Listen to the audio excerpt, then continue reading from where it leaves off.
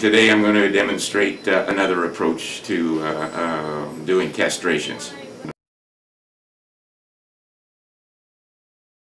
I'm also going to introduce to you a way of keeping complications down by the use of post-extraction after the castration before you close, the use of epinephrine in the scrotal sac and the socket in order to dry up the little seepage that goes on.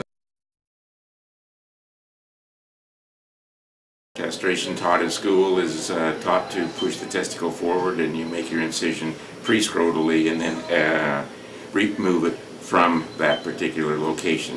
What other animal do we do pre-scrotal? And I asked myself that question and came up with the answer: there wasn't any, so why aren't we doing it through the scrotum?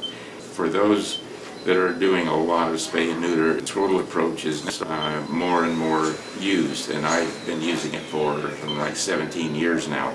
I'm showing you just to give you an alternative, and if you see somebody else doing it, they're not doing something bad, they're just doing something different. And I think that's very, very important to recognize that there's more than one way of doing almost everything, and the fact that it has been done pre-scrotally for years and years and years doesn't mean that it shouldn't be and can't be changed because of new ideas and the new approaches on it. So that's what we're going to do right now.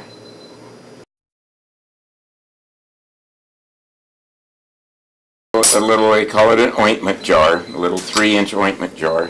What I do is fill up with epinephrine straight from the bottle and just add it to the top of the stack of 1x1 gauze squares that are in it, and then I can remove the top and remove my own gauze sponge and be able to insert it into the scrotal sac, and I don't have to bother the staff.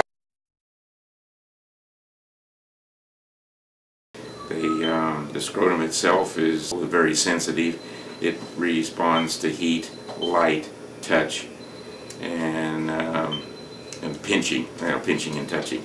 And otherwise, it really is pretty non-reactive. And so what you don't want to do is get clipper burns or use harsh chemicals as you're doing the preparation of the scrotum itself to cause it to become irritated and inflamed. Then, once that happens, why the dog will then bother it. But if you look at the particular dog that we're going to be doing here, it's not inflamed at all. There's no scraps or scrapes.